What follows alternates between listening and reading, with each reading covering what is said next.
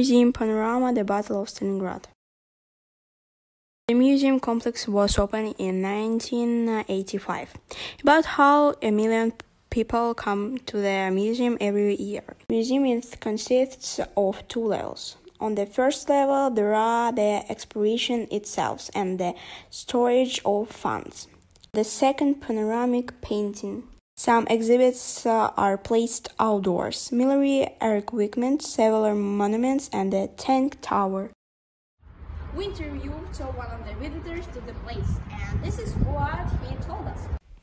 Panorama is one of the main attractions of the city.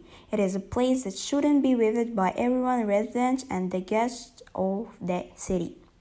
A place of memory, sorrow, and the memorial to the glory of the city. The panorama keeps parts of the history that no man has the right to forget.